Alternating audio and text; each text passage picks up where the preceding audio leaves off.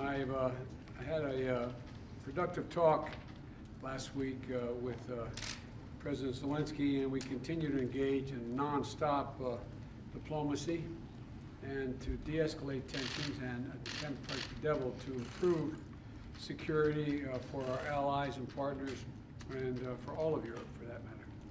And today in the United Nations, we've laid out the full nature of Russia's threat to Ukraine's sovereignty and the territorial integrity of Ukraine, as well as the core tenets of a rule-based international order.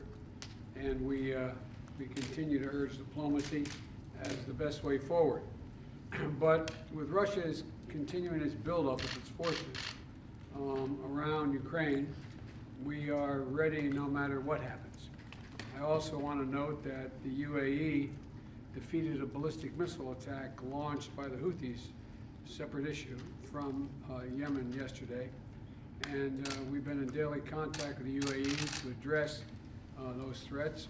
And I've directed Secretary Austin to do everything he can to communicate the support of the United States for the UAE, Saudi Arabia, and throughout the Gulf region. America will have the backs of our friends in the region.